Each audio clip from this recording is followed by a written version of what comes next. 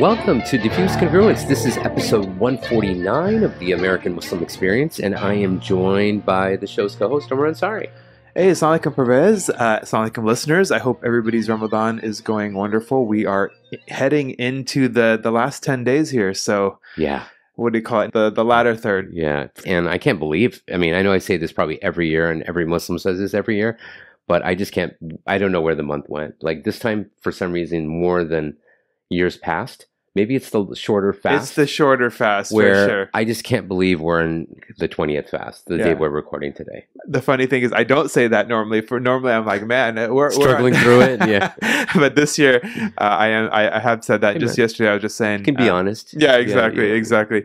Alhamdulillah, it's gone well. I feel like a lot of stuff going on in the community. Yeah. In fact, and we are actually in a youth center right now. Which you and I have never been to. Which I've never been to, never even heard of, shockingly, because we're in the Bay Area, and we're actually recording in Los Gatos at a place called BAMREC, which is the Bay Area Muslim Recreation. Actually, I haven't heard of it. Very, very honored to have you here today. Absolutely. As I imagine for a lot of people who are out there listening, this Ramadan is a little bittersweet because we're just constantly reminded of what's happening right now in Gaza, whether it's feeling the pangs of hunger or thirst, but for me, more potently, when you break your fast and you're enjoying the comfort of your family and food and drink plentiful, you can't help but think about what's happening right now in Gaza. And so that's certainly, I think, top of mind for a lot of us. And I imagine like you, or like us, our listeners as well, have heard of physicians and medical professionals who have risked life and limb, endangered their lives to go and care for the victims of the Israeli war in Gaza, and perhaps even seen media coverage of individuals who've done that. And we are really distinctly honored to be joined by one such brave physician. Absolutely. I just want to echo how really honored we are to have Dr. Mohammad Subeh. Dr. Mohammad Subeh is an emergency physician and traumatologist with a deep passion for innovation and discovery, both inside and outside of medicine. After completing his undergraduate degree in biology and graduate work in sociology, as well as epidemiology and biostatistics at Stanford, Muhammad took his first major dive into entrepreneurship. He founded Higher Labs, an outcomes analytics company aimed at deciphering organizational data to reshape and guide how people are managed within these organizations. And since then, he has founded and advised several companies in the health tech space. More recently, his love for science and coffee led him to launch Ken's Coffee Roasters, a Bay Area specialty coffee roastery that sources high-quality coffee microlots worldwide and featuring these unique coffees to coffee lovers around the globe. And actually, BAMREC, where we are at, as I mentioned, is right next door to Ken's Coffee Roasters. So Dr. Subeh received his MD from Oregon Health and Science University and completed emergency medicine residency training at the University of Chicago and ultrasound fellowship at UC Irvine. Currently, he serves as partner of Vituity and assistant medical director of the El Camino Hospital Emergency Department in Mountain View, California. Additionally, he practices emergency medicine at UC Irvine, Catalina Island Medical Center, Good Samaritan Hospital in San Jose, California. He enjoys spending time with his family of 4, deep-sea fishing, and traveling to different countries to provide free medical care to underserved communities. Welcome, Dr. Subeh. Assalamu alaikum. Wa alaikum salam. Thank you for having me. No, like I said, really honored. In fact, you just got back from one such trip, and that trip, of course, being to Gaza. And we're going to definitely, obviously, get into that. But before we do, I'd love to have our listeners know more about you and your background. So we'd love for you to kind of talk about that. Yeah, your family and your background. Yeah, I think it's, I'm one of millions of folks and millions of Palestinians in the diaspora. My grandparents lived in a town called Al-Lid in Palestine and were forcibly displaced from their homes and their lands in 1948. And as many of these, almost 1 million Palestinians were forcibly displaced off their land, they had to go somewhere. And so they took refuge in small country of Kuwait. And that's where I was born in 1984. I grew up there for 6 years, and I remember life. I remember various parts of my childhood, just my time with my grandparents, my aunts, uncles. And then in 1990, Iraq invaded Kuwait, and I experienced war for the first time. And it was, very eye-opening, I would say, as a 6-year-old going through, an experience most people in the world never have in their lifetimes. And I remember standing next to the windows of our apartment building and seeing missile strikes in the distance and feeling the building shake. And I was confused, kind of bewildered as a child. Didn't really understand the danger of it all, but it really turned life upside down for my entire family. We tried to write it out for a couple of months in Kuwait, and unfortunately, it got to the point where it was way too dangerous for our family to stay, with threats of killing my father. So we actually had to escape Kuwait, ironically through Iraq, to get out. And if you're not familiar with how people needed to get out 2 months in, is the only road was through Basra, through the southern city of Basra, between Kuwait and Basra. All the roads had been blown out into Saudi Arabia. The airport was not functional. And so we trekked across the desert to escape being killed.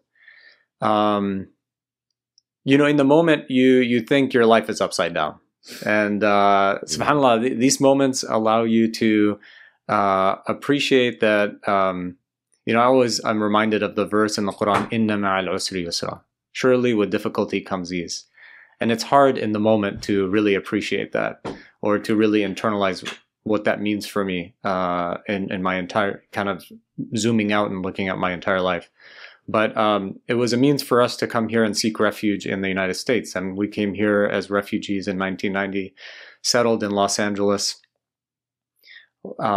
Very difficult, extremely difficult, not only from from a financial perspective. My father was an engineer, as a refugee, couldn't get a job in any company because you can't work, you don't get a work permit as a refugee. What was his background? Because one of the things you mentioned was his life being threatened when you were in Kuwait. Yeah, so he was an engineer, worked for IBM, as well as kind of their Social Security Administration, kind of analogous to the Social Security Administration. And really what had happened was, so we were living in an apartment building, and most folks in our apartment building either were off on summer break when the invasion happened, or left early on. And so many of our neighbors said, "Can you please just keep an eye out on our apartment? Just make sure it's okay while we're away until this kind of settles down."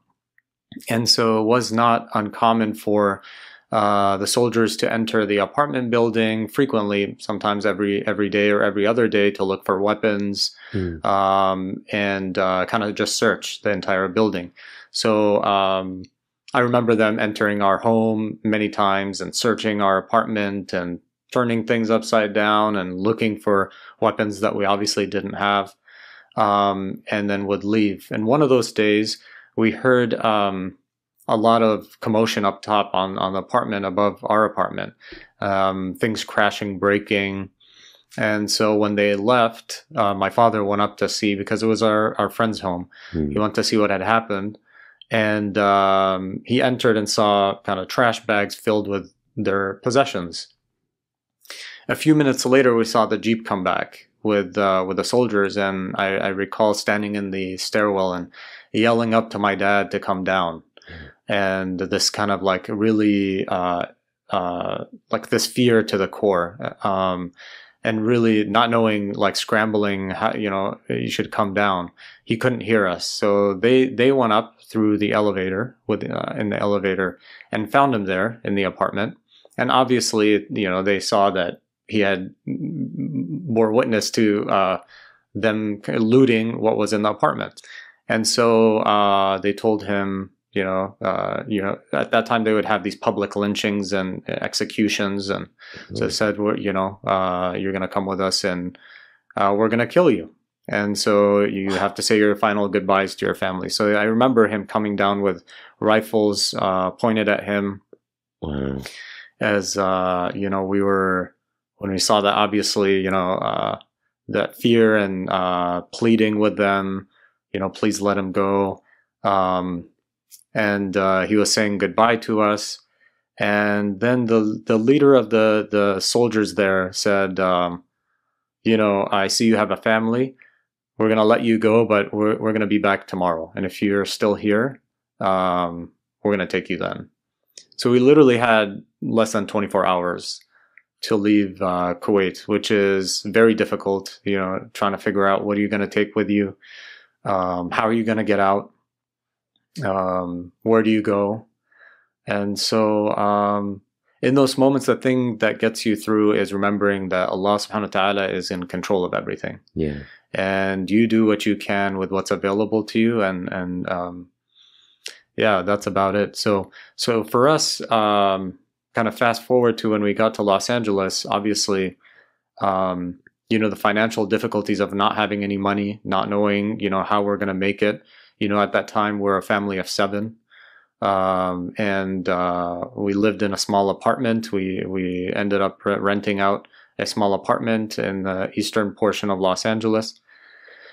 And it was not only financially difficult, but a big culture shock because, you know, we didn't know English, you know, had to start school. And I remember being bullied and not knowing. I could tell it was bullying because of, you know, how people kind of treat you and laugh at you. And it really, you know, it was very difficult as a child enduring not only that war experience, but then this culture shock and trying to figure out, how do I fit into this? And I remember as a child just looking up at the sky and just thinking like how small I am and like, what am I doing here? Like, what does this existence mean? Just like really deep thoughts that I would have, and a lot of kind of internal anguish in terms of like, why is this happening? Not seeing the blessings that Allah subhanahu wa ta'ala actually gave me by taking me out of that danger as well.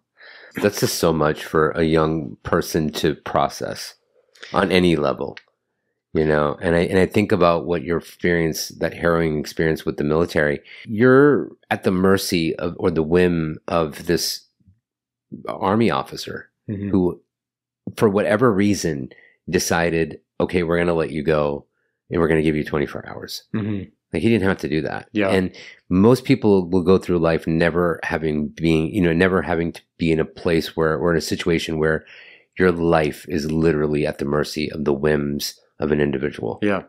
That's just, yeah, I mean, that alone is wild, I imagine, for majority of the people listening to the podcast. So for you to contemplate these things now that you're, you know, in the States, I mean, I can't even, that's a lot. Yeah, it is a lot. I think it was beneficial though to remember, like, ultimately what really gave me a sense of tranquility in my heart is that despite all of the, you know, efforts to put up, you know, borders and define countries and so on, we're human at the end of the day. We experience all the same feelings at the end of the day. And, you know, that was an early discovery for me as a child. And I'm sure children right now, as they play together and interact with each other, they feel that. But as we grow older, we kind of constrain ourselves. And, you know, alhamdulillah, at a young age, you know, actually our travel documents, we didn't have passports because we weren't citizens of any country. If you're born in Kuwait, even 2 generations in, you're not a Kuwaiti citizen per se. You have a travel document that says you're stateless.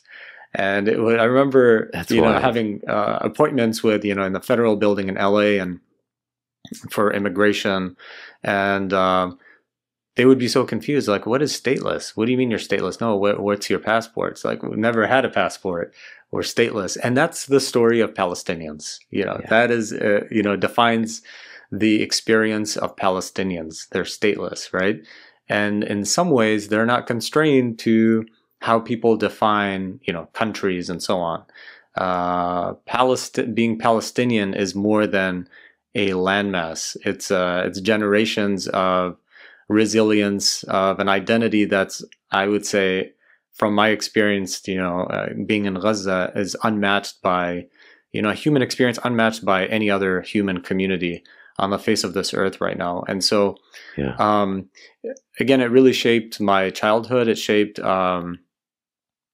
I saw as my purpose in life early on. I had a very difficult time, I would say, through elementary school. I wasn't a great student. Part of it was because of the environment I was in. Mm-hmm. Part of it, I just didn't have kind of the right bearings in terms of where am I going in this life. And it took actually me getting suspended from school and my parents saying, well, if you don't, people are paying their hard-earned tax money for you to go to public school. And if you don't want to appreciate that or show value in that, we're going to get you a job. So I got a job at the age of 12 in a halal meat store, a butcher shop. It was brutal, especially when people would come in asking for a chicken, like skin, boneless, and 24 pieces. It was like, I'm sorry, you're going to have to do that at home. But it surrounded me by individuals who really, they were like my uncles, my mentors early on, that really instilled in me the importance of going back and really making the most out of the education that's given to me. And I remember one Amma was working with me, and he kept telling me, like, why are you even here? Like, you need to go and don't focus on these other kids. They're not going to be a good influence on you. Just focus on yourself. Focus on the education that's given to you. Allah subhanahu wa ta'ala gave you this opportunity, and take advantage of it, because it, once it goes away, it's gone. So that helped really pivot my focus and really focus on how I can best learn and contribute to the world around me. And growing up in LA, there must be a pretty large, substantial Palestinian community, right? Were you a big part of that? Were you involved in the community and growing up kind of in a typical, I guess you could say, typical community? What was that like? The majority of our time within the community was at the masjid. Mm-hmm. So my parents, really, one of their biggest fears that we would lose our connection with our deen.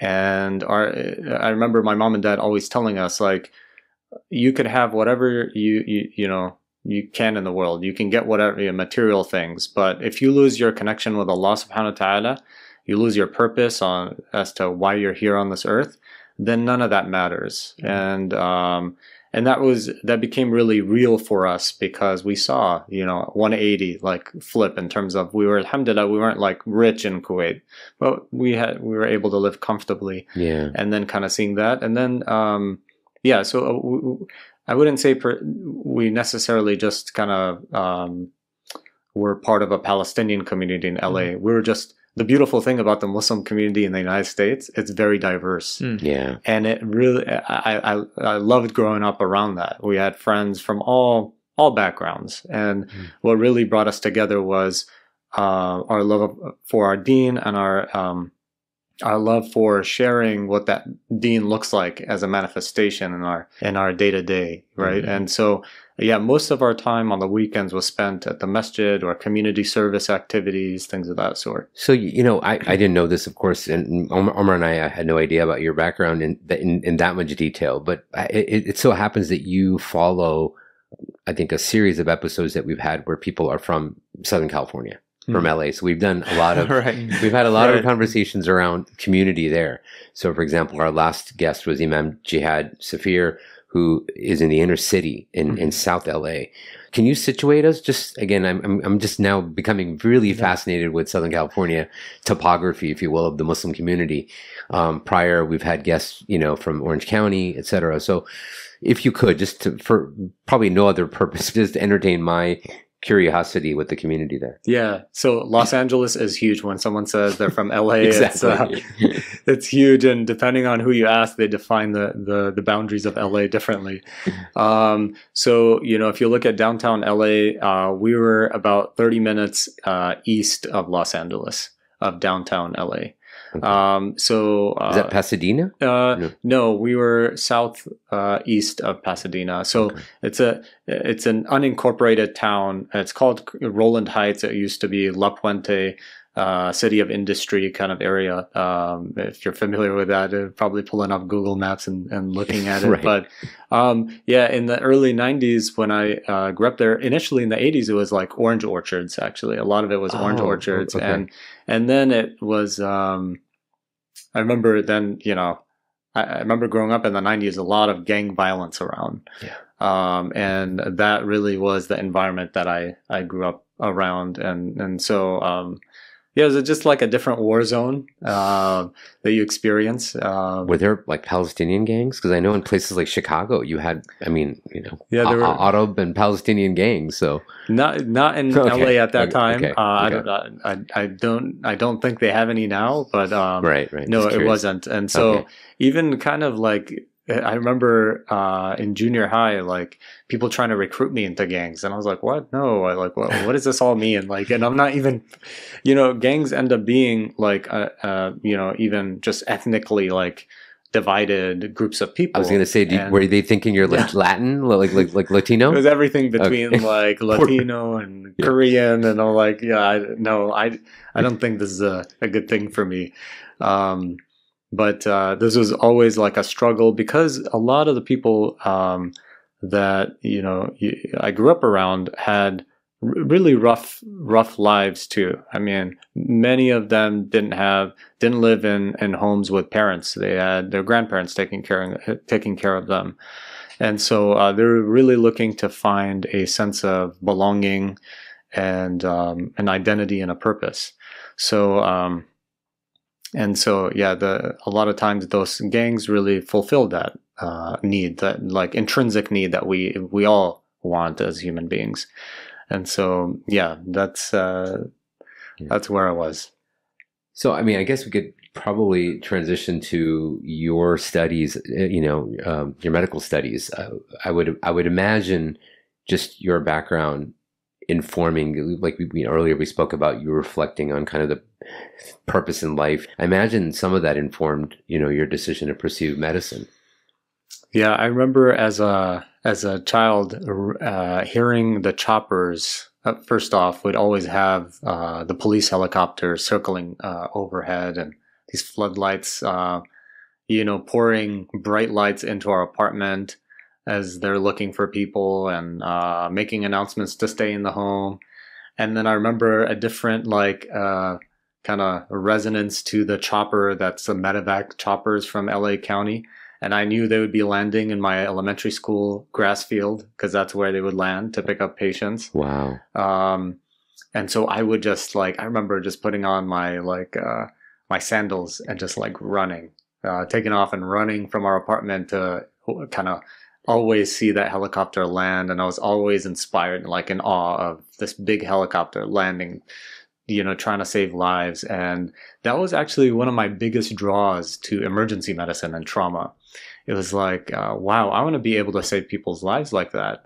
And that adrenaline and that you have to have really quick decision making that that may, again, impact somebody's chance for survival. Life or death. And so that was my biggest draw initially, my first draw. And then, and I remember watching this show called Rescue 911. I don't know if you ever watched that show, but it was like reenactments of true stories, yes, right? Yeah. And it was really cool for me. And so I ended up in high school becoming a medical assistant, taking extra vocational classes and becoming a medical assistant and EMT.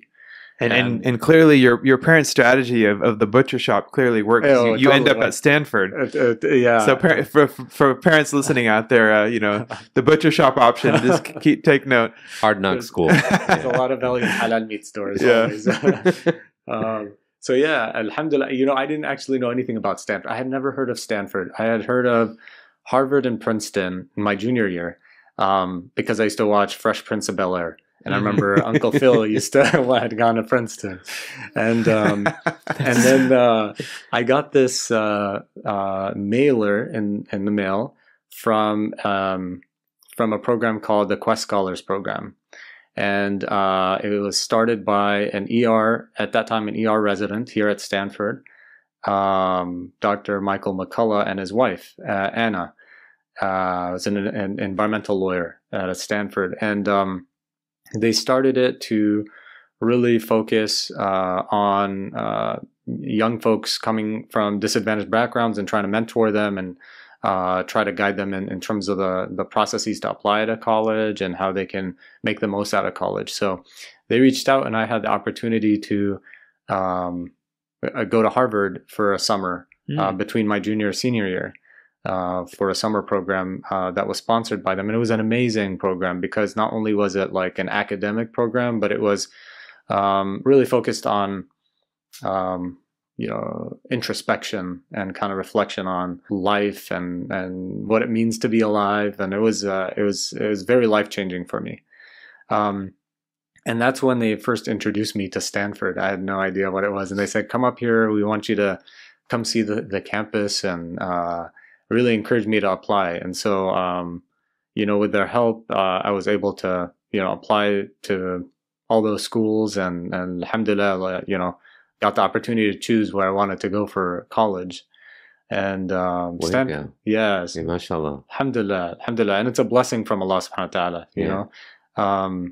And so, yeah, I mean, going to Stanford was another 180, right? Because you're going like paycheck to paycheck, trying to make ends meet.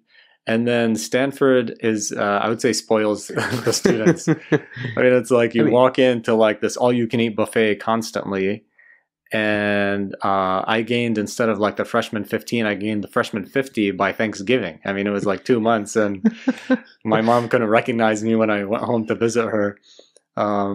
But it was a great time also, not for just the academics, but we had a very strong community, alhamdulillah, that, the Muslim community at Stanford's been there since the 50s. Yeah. 1950s. I coincidentally, I'm taking my kids to the Stanford community iftar tonight. MashaAllah. Yeah. And I remember going to those 25, when I was single bachelor, almost 25 years ago. I remember going to one of those. So yeah, it's a very strong community. So that must have also had an impact, just kind of reinforcing your sense of connection to the community. Yeah, 100%. So like what you mentioned, the 1950s. Is that like the Quraishi family? Like Quraishi family. Okay, wow. Yeah.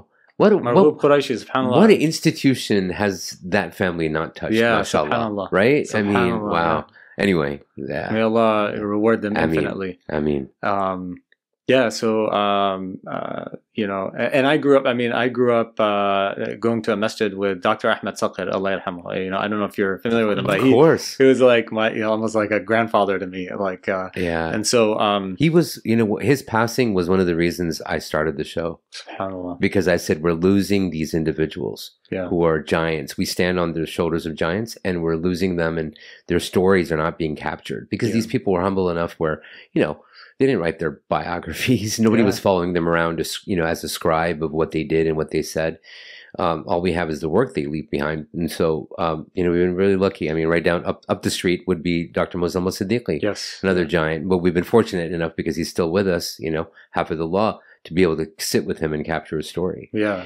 I don't know if do you know Imam, I'm sorry, Jihad Turk? Oh, yeah. Yeah, I have a Palestinian background as well. And we've had him on the show, and he shares a fascinating story about his father, who came as a young Palestinian immigrant in the 1950s, and he still has the article. Like he was in Modesto, California, and the idea of bringing a foreign exchange student, Modesto, was such a big such a big story that it was in the local newspaper that young Palestinian man visits. A lot of what we have done is capture those little stories. But anyway, sorry, this all started because you mentioned Ahmed Saqir, Allah yarhamah. So. Yeah.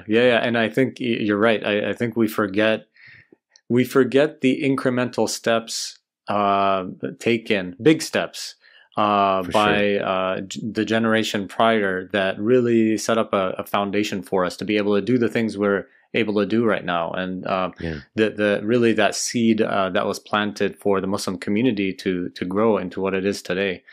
And they just they handed the baton to us, and it's up to us to really build it better and continue to do our part. So sorry, we went on this tangent, but you were talking about the community that you experienced in Stanford. That sense of community. Yeah, I mean, like anyone who's went to college, it's a pivotal time in terms of how you kind of, they're formative years where you're really building your perspective on life, your purpose, rethinking like a lot of stuff that maybe you grew up with in terms of like, do I really believe this? If I believe it, why do I believe it? Yeah. And it was so important to be in a space where you're able to dissect those things and talk to people and learn from people. And the Stanford Muslim community is extremely diverse because not only do you have Muslims from the United States, but also abroad, international students, undergrad and grad students. And so you see the beautiful colors of Islam in terms of how Islam is practiced and coming together and talking about things in an environment that encourages dialogue, right?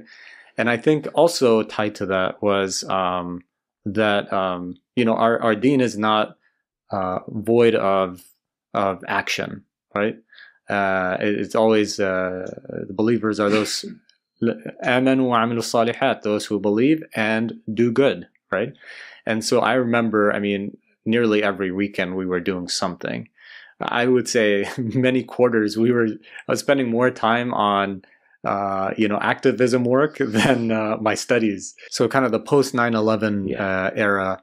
And it was an important time because it was a time where a lot of people were looking to get answers from Muslims here. And it was a time for a lot of Muslims to have some introspection and define, what does it mean for me to be a Muslim? And what does that look like? And so that really was important on a college campus. It was also good for me to be around that. So, sometimes you get sidetracked with a lot of the college activities, kind of the things that happen, social activities. So it's really good for me to be surrounded by people who shared the same values. And mashallah, not only did we have like an MSA, it was called the Islamic Society of Stanford University. It was since the 50s, but we also had, other organizations focused on different things, whether they be around community service or activism, political activism, or cultural groups. And so, again, it was a beautifully diverse group. And those are like lifelong relationships that I can, continue to have, and they're like brothers and sisters to me. And so, it was, alhamdulillah, it was a great decision for me. Looking back, to pursue my studies there and be surrounded by folks like the people in the Muslim community. This is going to come up later, so I'm asking now, just in all these years you have been in the United States up until this point, so you're in college, have you gone back to the Middle East at all? Have you gone back home? Have you, whether it's Kuwait, whether it's Palestine, have you ever visited? Yeah, great question. So whereas people like to say, it's easy for refugees to come and like take over and take our jobs, it's very, very difficult. I actually didn't become a citizen until 2005. I didn't get the green card until late 1999. It took us about 10 years to get a green card. So we had to go through refugee status, political asylum. Right. Then, every year you'd go and do an immigration interview and they say, come back next year. It's like, okay, well, that's another year now.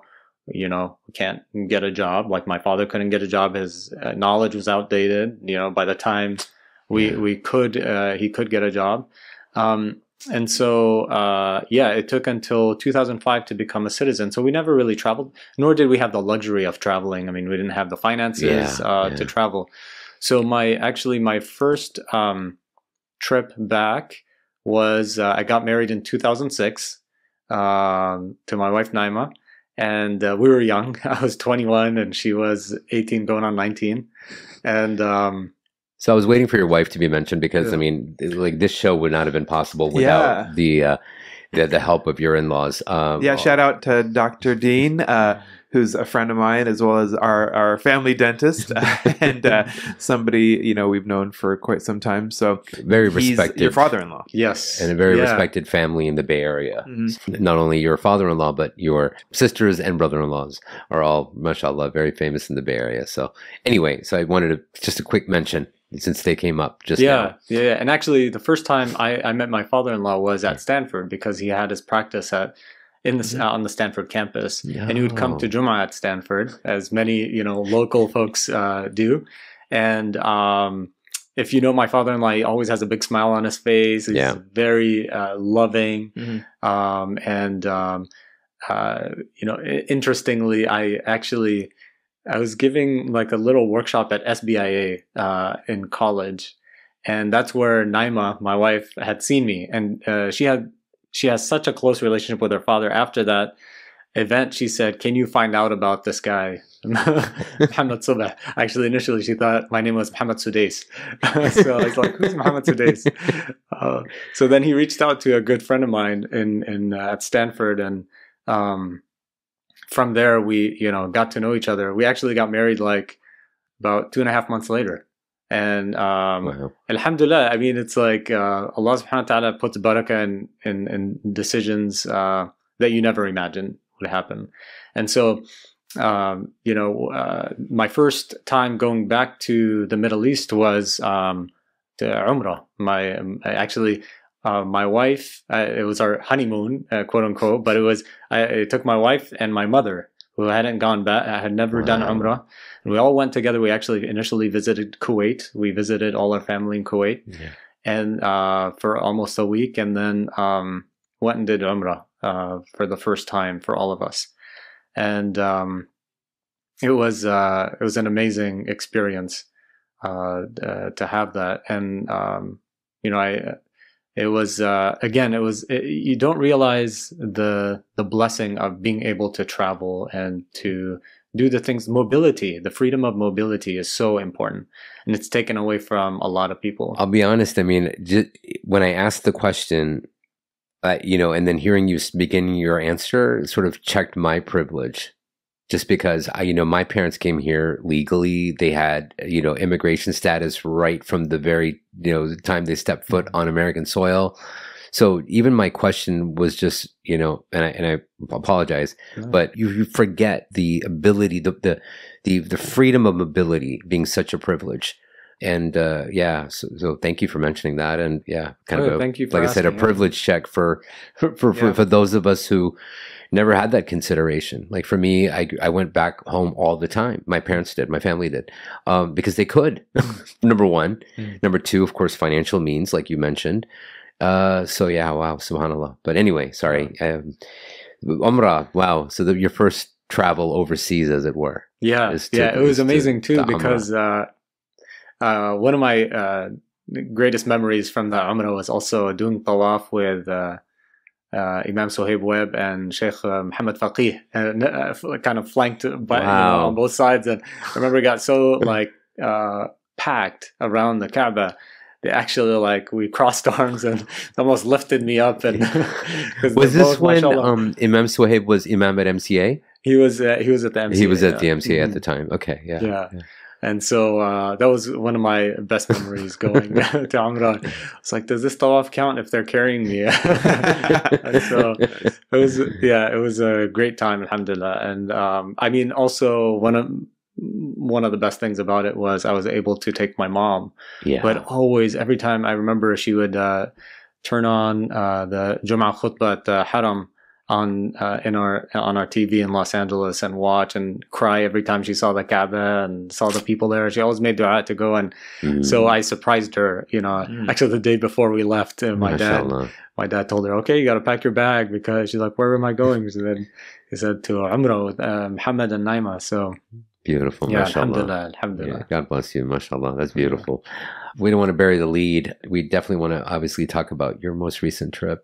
I guess, well, you touched on this, so I do want you to maybe say something about that specifically, and then we'll talk about your trip, which is obviously medicine, but why specifically ER? You touched on it earlier with fascination as a young boy, the helicopter land and take off. But I'm just curious, because I know that line of work is very, very demanding. My sister-in-law, both sides, so my brother's wife and then my wife's sister are both ER physicians, and that's not an easy life, and it's tough, and you see it's traumatic because obviously not everybody makes it. In fact, my sister-in-law, my brother's wife, she was trained at Chicago, Cook County, which is like the epicenter for gunshot victims and everything else And you having spent time in Chicago, I imagine Yeah. you know that. So yeah, why ER specifically? And if you can maybe touch on that a little. Yeah. I mean, so as part of your medical training, all medical students are required to take obviously rotations, core rotations, really explore what do you like, what you don't like, where you see kind of yourself contributing like 20, 30, 40 years of the rest of your life. And so one of the things that always, on my rotations, I really enjoyed everything. I saw that I enjoyed, the ICU. I enjoyed pediatrics. I enjoyed OBGYN. I enjoyed, just all the different types of specialties. And that really culminated in emergency medicine. Emergency medicine requires you to know really everything about the body. Right. And it requires you to know what you need to do quickly to save lives and save limbs. And the other big part of it is it's a team effort. You realize it's not just, it's not a doctor making the decisions. It's everybody working together, nursing staff, ancillary staff, to make sure that patient survives and that we do everything to try to get them, not only save people's lives, but make sure that we're doing no harm, and make sure that we're able to get them to a better state than when they came to us, right? If you had a stroke or something, how can we save your brain tissue so that you can regain full function, right? Right. And so that was a big part of the draw for me. It draws a certain type of person, right, to work in the emergency department. And then the other big part is it constantly reminds you of your mortality. And it constantly reminds you that despite everything you do, sometimes the outcome doesn't change. And it's that concept of tawakkul. You really have to have tawakkul on Allah subhanahu wa ta'ala and realize that everything is in Allah's hands, and not be too hard on yourself if the outcome is not what you expected, right? And so it really humbles you to work in the emergency department. Grace under pressure is probably the right term. You probably got to be able to handle that situation with calm and grace, right? Yeah, 100%. Like seeing, like training on the south side of Chicago, seeing when the temperature would turn 60, 65 degrees, code yellows would go off. Code yellows were our trauma activations, and you'd see sometimes dozens of people coming in with gunshot wounds, and being able to be very systematic and meticulous about how you're managing each patient, and doing your best, right? That's all that's expected, is you do your best. You are operating within standards of care. You're working as a team, and just remembering, like, the outcome, inshallah, is a positive one, but if it's not, then it's really out of your hands. And is that what you meant by a certain type of person, someone who can go in with that type of mindset? Yeah, because if you don't have that mindset, it can be very paralyzing, and it can really it can debilitate you. I mean, it can really take a toll on you emotionally, psychologically, and physically, right? And you may end up doing more harm to the patient, actually trying to achieve an outcome that's not going to happen. And so, that was a big draw for me in emergency medicine. The other part is my ability to take those skill sets and be able to, serve communities abroad. That was very important, that I'm not, just settled here in California and working in one spot and not contributing to bettering the health of those abroad, because we are very privileged to have the access to care that we do have. Was that a consideration even when you were in med school early on? Like when you're selecting your specialty? Actually, my first, I think internally I decided I wanted to go into medicine from high school. And from that time, I always had this desire to go and help people abroad. And not only, I mean, I would say there are big needs in communities here in the United States. There's no doubt about it. And I experienced it. Like access to healthcare in our community was very difficult. And my parents had chronic conditions. And unfortunately, my father passed away from complications of diabetes. And so but I also knew of the pains that are experienced in other parts of the world, and so that was always a big draw for me.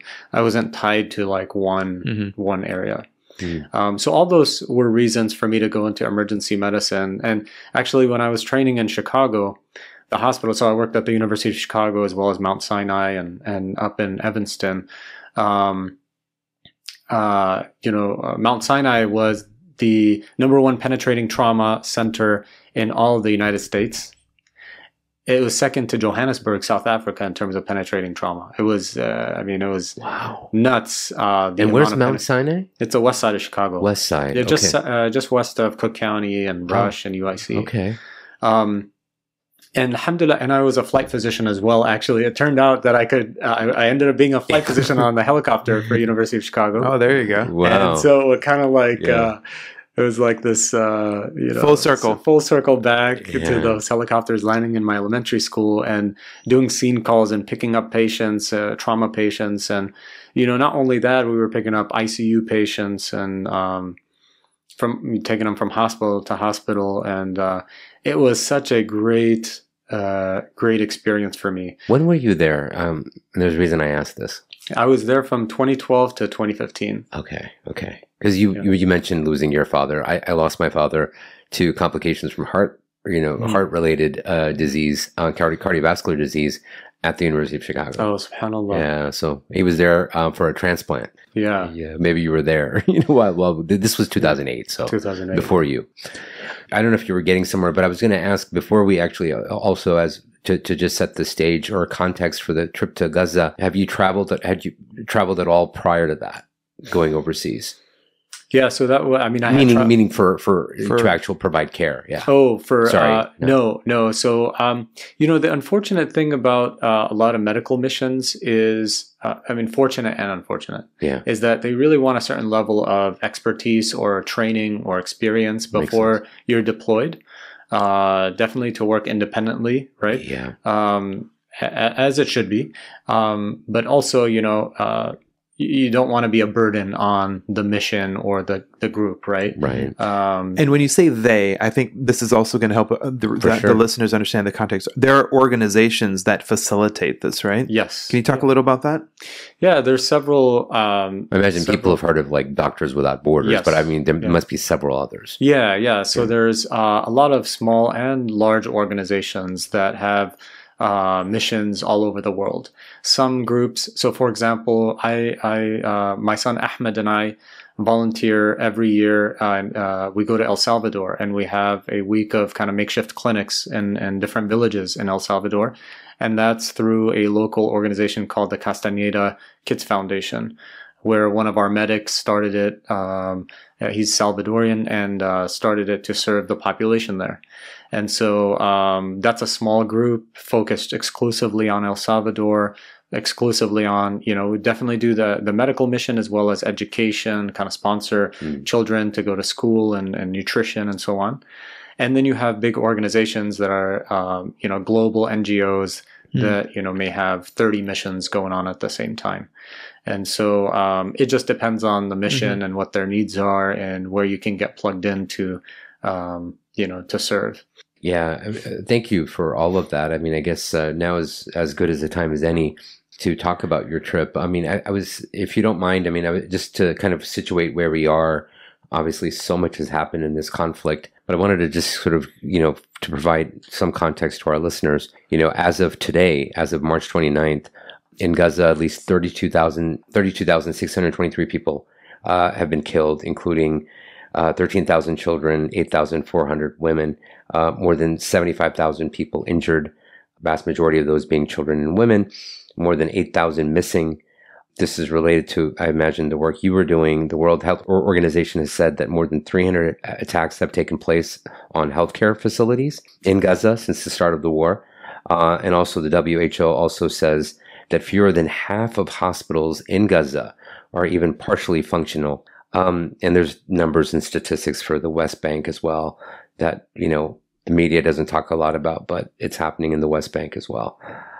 So I guess just to kind of, like, as I said, these a sad context or pretext to our conversation around your trip. I guess what prompted, I mean, it's probably not even a question worth asking, but what really allowed you to make that decision that this is something you wanted to do and at this time?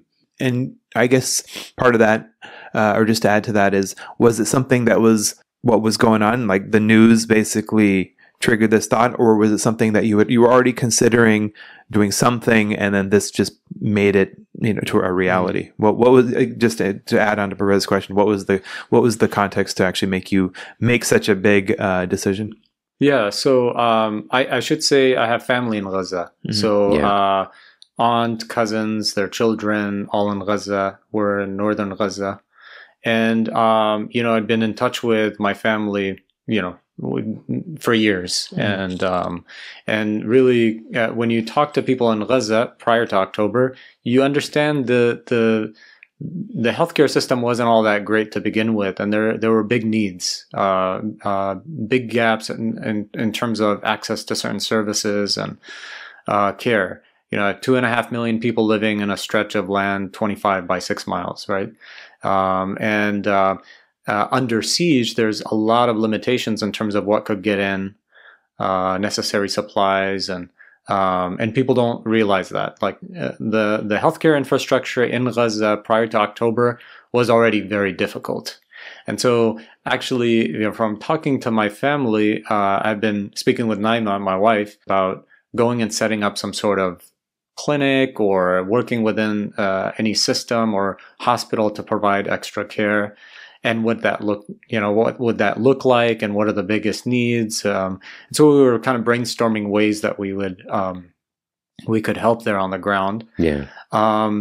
When October happened, it was kind of again a no-brainer for me. Like, okay, we got to find a way for me to get there and to help, because from the outset you could see the deliberate targeting of the healthcare infrastructure. It was like you couldn't deny it. Clear as day. Yeah. And initially people got caught up in the back and forth about, well, who bombed this hospital? Was it this group? Was it that group?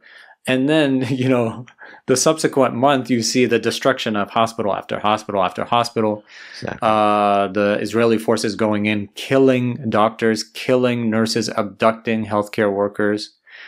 And that's a violation of international law in and of itself, Can I ask real quick, in the medical community, do you feel in the U.S. amongst like the non-Muslim, non-Palestinian community, are doctors and so forth, are they seeing this and taking it personally, or is there kind of are there blinders on from the perspective of the non-Muslim, non-Palestinian doctors? Great question. I think in the beginning, there's always this fear of I don't want to be involved in politics, mm-hmm. right? Yeah. But this is not a political issue. This is a humanitarian issue. This has implications on what does it mean to have kind of off-limit structures and spaces anywhere in the world. And so what I've found, at least in the past couple of months, actually, there has been a change in the tide in terms of, non-Muslim healthcare workers being like, hey, this is not okay. Right.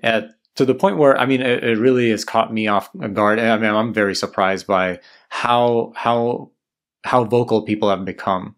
And so there is an awakening in terms of what does this mean for all of us? Mm-hmm. Because, us and, folks in healthcare that are working in healthcare, we're not really tied to any particular, we don't think, I'm a U.S. doctor, mm-hmm. or I'm a, German doctor, or, Ethiopian doctor or whatnot. We're just doctors there to help mm-hmm. people that need the help that, mm-hmm. That we can provide. Yeah. And so I think there has been a shift in terms of people not only being aware, but forming their own opinion about what does this mean for me? And then the next stage is really being vocal about it and taking stances. That's good to hear, because just as a side note, in the tech space where I work, or Perez works as well, you don't have that, unfortunately.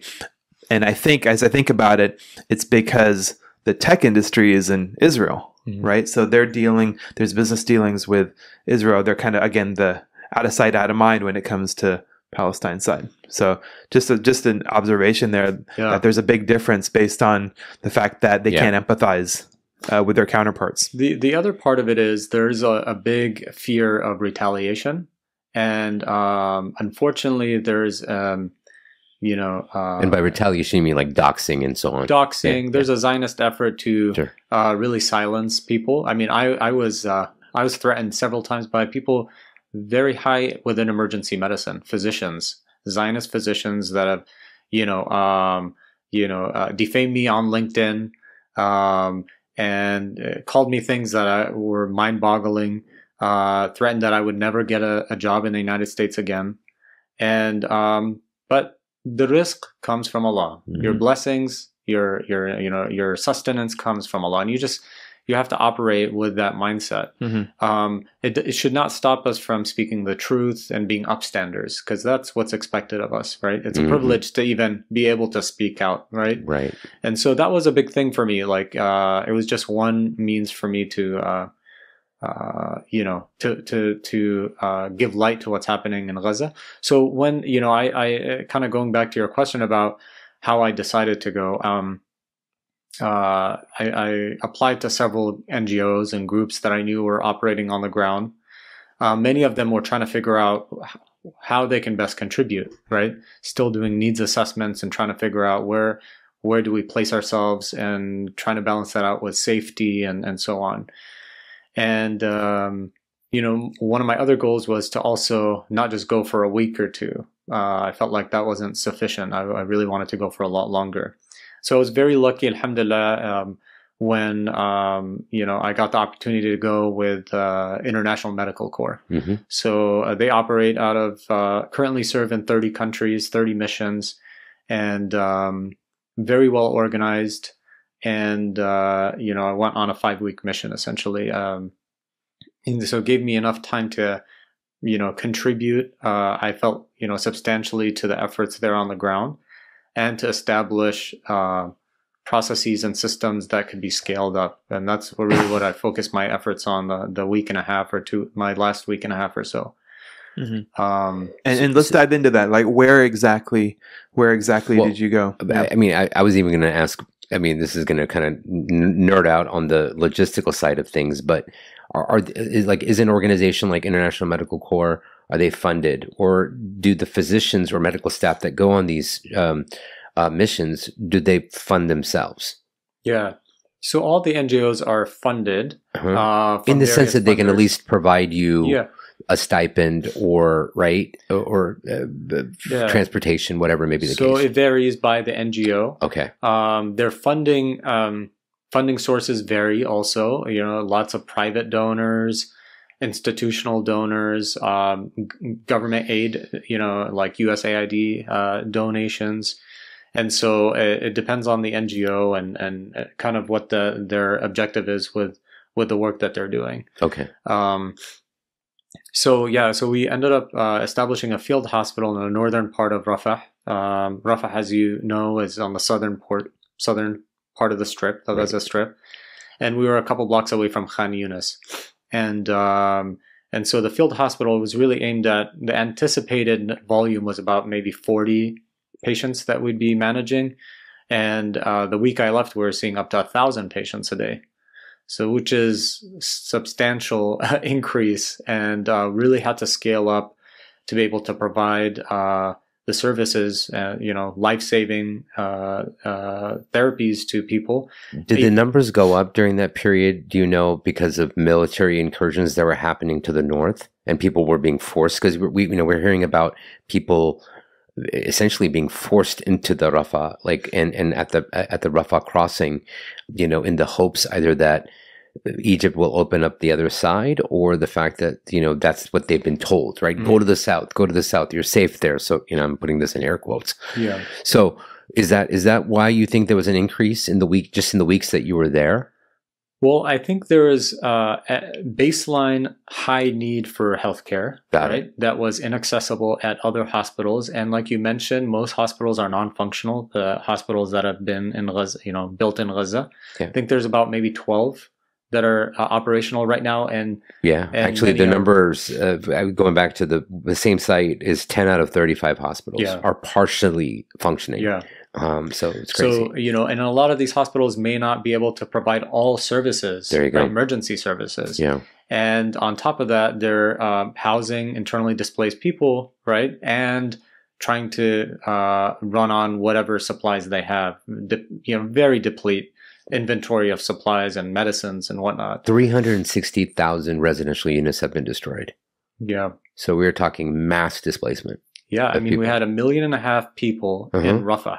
It's a tiny, tiny strip of land. So people don't know, Gaza is the size of 2/3 the city of San Jose. There you go. And then divide that by 5 and take one strip of that. And that's where 1.5 million people are internally displaced. And Rafah housed, it had about 200 to 250,000 residents prior to October. Yeah. So you can imagine driving through the streets or walking through the streets, tent encampments everywhere, people torn up clothes, looking for food, scavenging, kids scavenging through trash, trying to find whatever foods they can get their hands on, or whatever toys they can play with, things that they could build. How about debris? Is the debris just still there? I mean, because everywhere. And the other thing is, when I was because there's no locus of military activity, it's everywhere. It is everywhere and concentrated at different times and in different locations. So when I was there, it was on Khan Yunis. So constant bombardments. Like I said, it's 2 blocks away. Khan Yunis plus Rafah. Rafah actually has been, it's been bombed since October. So it wasn't like, Rafah is off limits and then they'll enter Rafah. Rafah was bombed constantly, actually. And that's the one thing you don't actually appreciate when you're looking at these pictures and videos. Like when you're there, you get that you're inhaling all this dust from the explosives and the rubble, and you're hearing constant missile strikes. And these missile strikes aren't just coming from the F-16s flying over. They're coming from these quadcopters, which are like drones with high definition cameras outfitted with machine guns and missiles, and will target individuals. So and the other part that people don't realize is, there's this term of like indiscriminate bombing, right? First it was like, well, there's precision bombing. No, they know their targets. Surgical, so to speak. And then it's indiscriminate. And how could they indiscriminate, right? I mean, I've met with Congress people like, it's indiscriminate. And then you realize, well, when you're there, it's not indiscriminate, it's deliberate. Like you'll have a group, like I had a group of 10 folks trying to find firewood, including children, because they use it for heating, they use it to cook.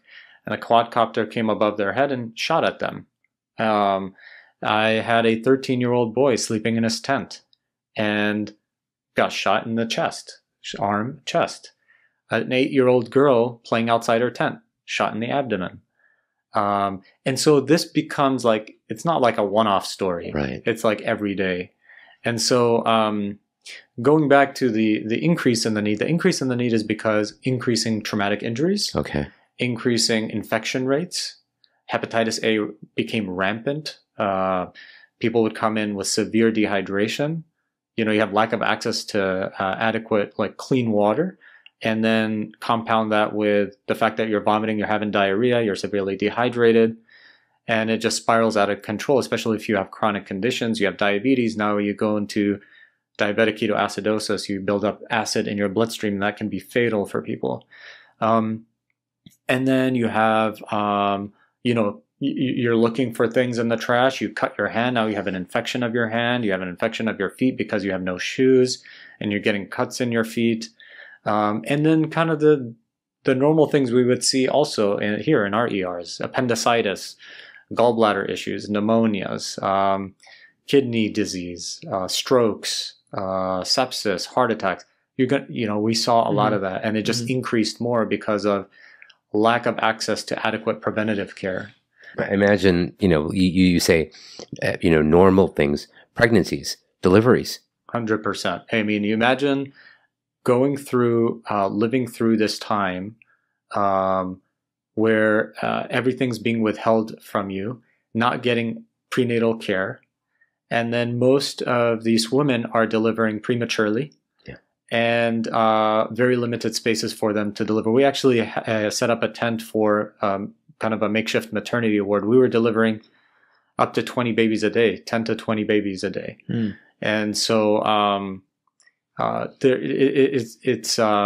it's extremely difficult because also when you're delivering premature babies, there are a lot of complications that could happen that would lead to infant mortality or maternal mortality. And you need to have, the appropriate services, neonatal intensive care unit and whatnot, accessible to you to be able to resuscitate the babies. And we don't have those.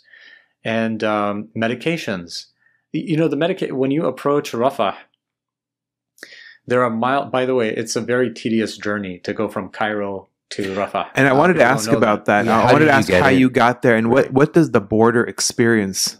You can't get in or out without clearance from the Israeli authorities. Okay. And so actually our clearance, which is one of the reasons my trip was postponed a little bit. I was like on the way to the airport the prior week and they said they turned me back. Is you need official clearances and you need to be assigned to a specific convoy to enter. And the convoys only enter on Mondays and Wednesdays. And so when you get clearances, these convoys are bringing supplies? No, they're bringing personnel like Just United personnel. Nations, Okay. World Food Program, and other authorities entering Gaza. And so you leave at about 4:30 in the morning from Cairo. And if you were doing a straight shot to Rafah, it'd probably be a like 5.5 hour trip, like going to LA from San Jose. But it takes double the amount of time because as soon as you enter the Sinai Peninsula, it's a heavily militarized landmass, lots of checkpoints, asking you the same questions, confirming your clearances.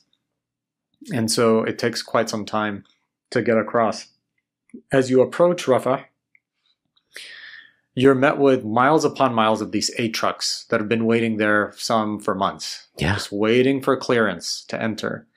And those aid trucks, if you're not familiar with the clearance, because a lot of people, including our Congress people, like ever since I returned, I realized how little our elected officials know about the processes. So true. And those aid trucks have to check in Rafah in the Egyptian side. Then they go to a town on the eastern portion called Kerem Shalom, which is an Israeli town, checkpoint. And there, depending on when the officials want to search the trucks, they'll search them. They'll determine what they want to allow in, what they don't want to allow in. And then when they want to allow that aid truck in. Right. So, whereas Gaza was heavily dependent on aid prior to October and was getting 500 plus aid trucks in daily. Now there's about 30 to 40 aid trucks going in when the need is exponentially higher than what it was before October. And so it takes a long time to get access to medicines with like an inventory that's constantly depleting because people need those medicines. I didn't have access to Tylenol or ibuprofen for almost a week. So imagine these kids coming in with febrile seizures. Right. You have no way to bring down their temperature, pain control. The only access I had to like anesthetics was ketamine, which is a dissociative medicine. It kind of like dissociates the mind and the body. We were doing, chest tubes just with ketamine, opening chests, opening abdomens. If I were to do that here in the United States, that would be inhumane and unethical. But the reality is, without that, people would die. Like, you're really making difficult decisions that you're not trained, even after going through, I would say a very robust training program at the University of Chicago. You're not really trained to see something like that. And many of my colleagues that were there with me, who had just been deployed to Ukraine, South Sudan, and other locations, they were mind-boggled by what they were seeing, because even in those areas, it was a fraction. Like, they had not experienced even a fraction of what they were experiencing in Gaza in terms of the withholding of supplies, but also the types of traumatic injuries. Right. And the disproportionate effect on the civilian population. Mm-hmm.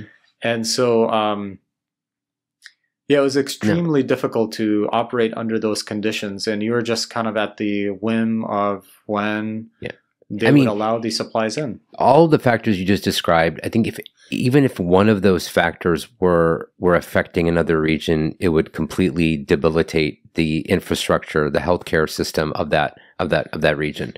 you're talking about all of these multiple factors are all happening at the same time.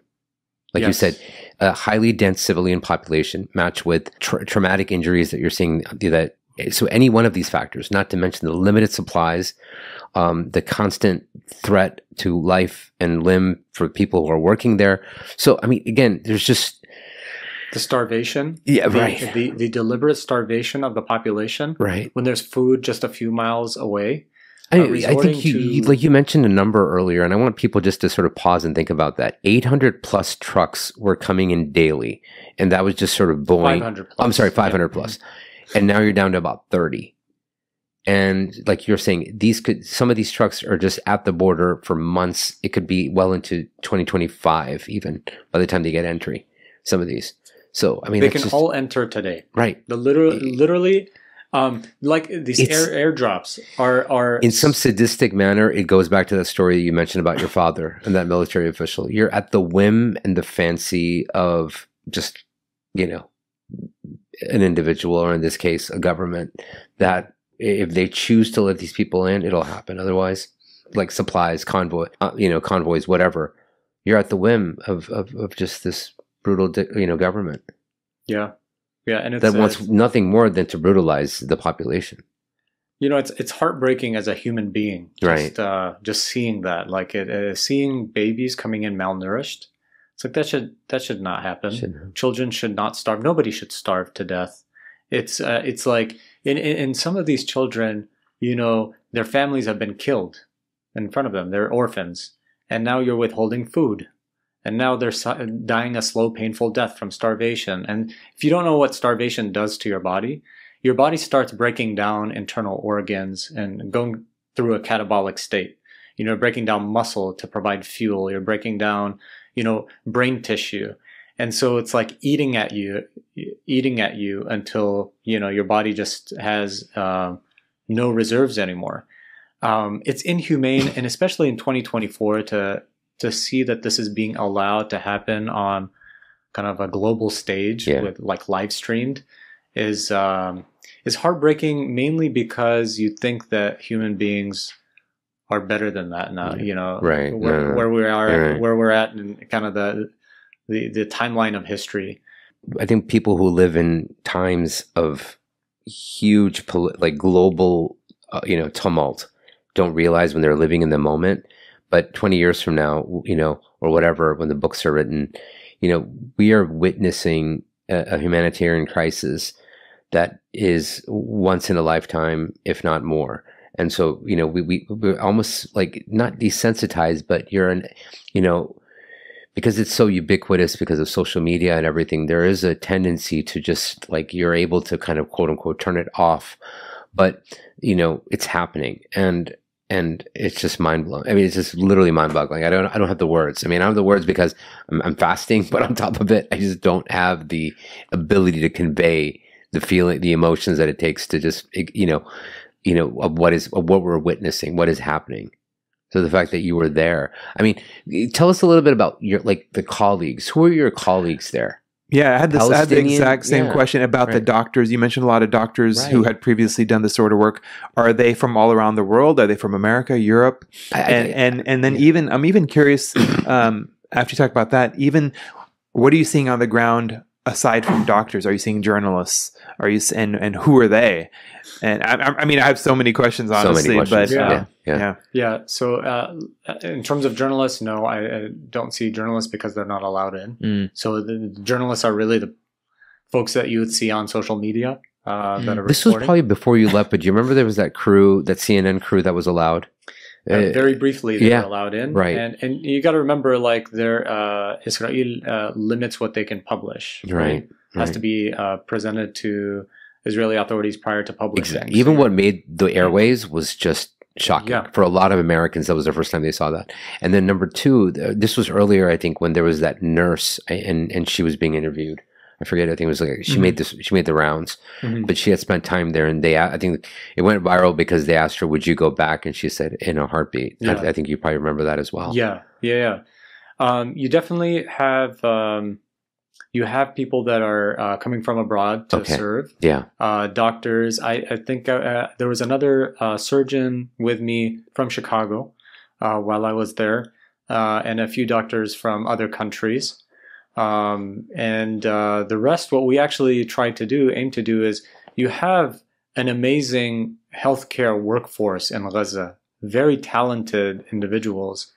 And so what we did is really brought on board, the majority of the staff were doctors and nurses and techs from Gaza, and built the teams kind of internal to Gaza. And I think that's such an important part because, like, you know, there's only so much that an international doctor can do long term, coming for a month on end or a couple months on end. Really, the goal is to continue to uplift the Gazan physicians and nurses and staff to be able to do the work that's needed there on the ground. Albeit they were, you know, you can imagine the physical and mental exhaustion of having to go through 6 months working day in and day out, seeing the atrocities. They actually helped me more than I feel like I helped them in terms of grounding me, helping me focus. Like, the first week for me was extremely difficult. Like, seeing the number of children dead, hearing the cries of moms, seeing their, you know, dead children's bodies. I get these mule-drawn carriages with bodies on top of each other and having to pick each one up and try to figure out, is this somebody's skull? Is this, you know, what body part is this? And putting them in body bags, seeing, you know, responding to mass casualty incidents, trying to color code people, determining who gets the scarce resources that we have and who doesn't. That is extremely difficult. And I would say that working alongside physicians and nurses from Gaza was what kept me kind of focused on why I was there. And they tell me, Alhamdulillah, they would call me Abu Ahmed, Alhamdulillah, Alhamdulillah, it's okay. You know, this is from Allah. And you know, just kind of redirecting me or, you know, giving me a hug. You know, these are like my brothers and sisters. Like, I have such a deep connection with them right now. You hear about the piety. Can you talk a little about that? I mean, you know, humans are not meant to suffer this much, right? And they are, and they're doing it, and they're you still see them holding on to their deen. Can you talk a little about that? You know, a salient feature of our faith is the belief in miracles and the belief in the unseen. I mean, I imagine in a situation like that, if there's anything that you're comfortable sharing that just sort of defies, you know what I mean, like the believable. And I think what Omar is kind of getting to with the question, even, I mean, this is beyond what normal human beings have the ability to bear. And of course, as Allah says, I mean, you know, that no soul shall bear the burden beyond its scope. But you can't even imagine the level of humanity that it takes for people to rise to that level, like you're saying. But I also have a question that I wanted to come back to about how you yourself are dealing with it, but maybe kind of, I guess, answering these two questions in tandem, if you can. Yeah, I mean, you know, working with people in Gaza, you quickly realize that their mindset is they're living day to day. They understand what they have control over, what they don't have control over, and they're at peace with that. I mean, we would do these like daily huddles that I started, halfway in my mission, where we bring like the night team and the day team, and we'd talk about what's going well, what do we need to improve on, review a case, and learn together. Constantly missile strikes near us, and I would get startled, right? Say, it's okay, Abu Ahmed, it's okay. You know, and is this in English or in Arabic? In Arabic, my broken Arabic, okay. and they were very gracious. Okay. And they're like, hey, if you want to talk in English, but I didn't. I pushed myself, which was a great experience for me. How about some of these other colleagues that are there from other countries and stuff you mentioned? What's theirs? Like, what's sort of the demographic? Muslim, you know, people of Muslim other faiths? Non-Muslim. Okay. Yeah. All languages, all languages, creeds. You know, coming from, Europe, from African countries, from the Middle East, everywhere. Okay. Yeah. Okay. And so, so sorry. Yeah. Because I meant to ask that earlier. So, and they're just comforting you. Yeah. And not only comforting me, giving me perspective. Yeah. And saying, like, it's, you know, this is the reality. We're trapped here. Our goal, our focus is on helping the people. And by you worrying so much about things you don't have control over, it's taking you away from doing what you're meant to do, your purpose of why you're there. Right. And if we die, it's in Allah's hands. No, but see, the thing is, what's fascinating me as someone who didn't experience what you've experienced is, you read about people like this. You don't meet them, but you met them, right? I mean, this is like a maqam that you hear about, pious people in our tradition, who have that level of taqwa or iman or tawakkul. I mean, you met these people. I can tell you that is every single Palestinian on the ground. You're not exaggerating. I'm not exaggerating one bit. Right. You have no reason to. That was one of the hardest things for me to leave Gaza, is because I knew I would lose that. You come to space, and unfortunately, like here in the US, for example, we're so worried about me, myself, and I. We think that we control everything. If I do this, then this is going to happen.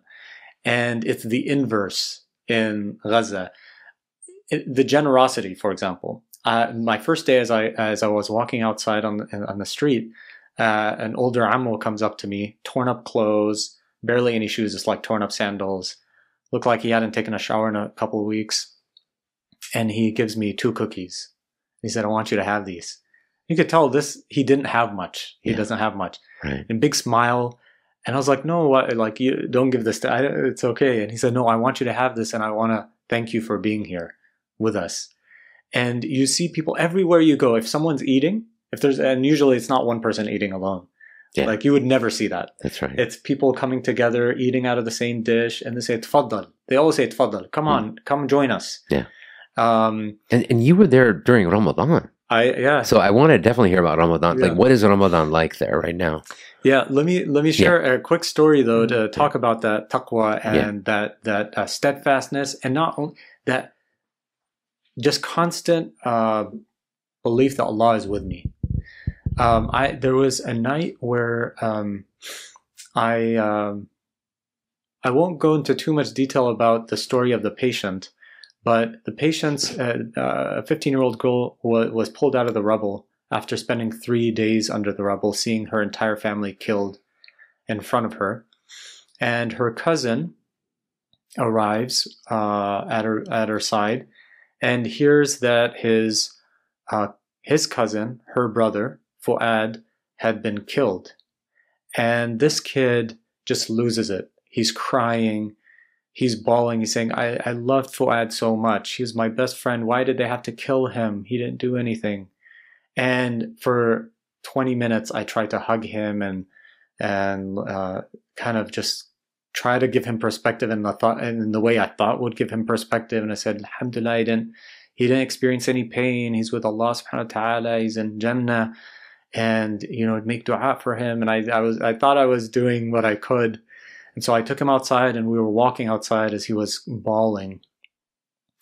And if you didn't know this, at the hospital that I was working at, we actually housed a lot of children who had lost all of their family members. And all of whom were either amputees because they lost a limb, or they had half of a limb fractured and broken and were awaiting evacuation for a higher level of care.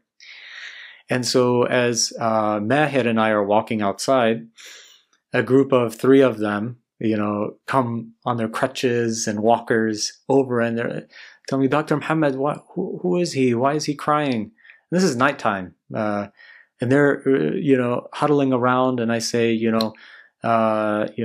just found out his cousin, his best friend, was killed. And they came around and they hugged him and they said, it's okay, Alhamdulillah, say Alhamdulillah. And one of them says to him, Allah subhanahu wa ta'ala tells us in the Quran, the believers are those when they're tried with difficult times, say, Inna lillahi wa inna ilayhi raji'un. Right. We all belong to Allah, we're all returning to Allah. And that was the thing that stopped Mahir's crying and gave him relief, subhanAllah. And these kids are how old? 8 to 11. The oldest was 11. SubhanAllah. And it gave me goosebumps. Right. And, we all walked back to the tent. And subhanAllah, you know, in those moments, I just like would just step away and just cry because we don't get that here. But that's the life that the people in Gaza they're living. They're living day to day. They're living with perspective about the akhirah. Right. They're not living for this life. They enjoy life in whatever way means they can, flying kites, children flying kites before a sunset. But they give you an experience unmatched by any population in the world that you'll ever meet.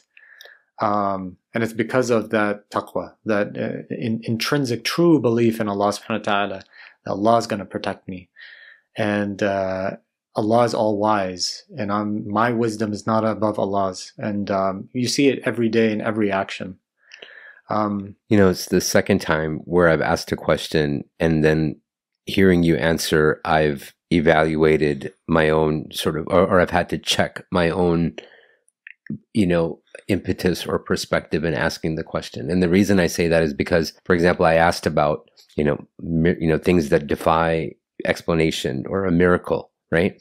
And for us, you know, you hear about miracles, you're like, oh, you know, they're bodies and they're piled up and they're not rotting. You smell fragrance and musk. And I'm not saying that whether that happens or doesn't happen. But the point is, this is how we define miracles. But what you experienced, just that story of those group of children who comforted, you know, someone at that tender age, that's a miracle. What you're describing in terms of who you came into contact with, that is a miracle. Like, we don't appreciate that because for us, the idea of a miracle is so grandiose, almost, right? We want to, like, were there angels who came and you saw them, you know, Dr. Subeh? Like, that's the stories that people want to hear. It's like this fascination, yet the human spirit, right? That's the miracle that you're experiencing every single day.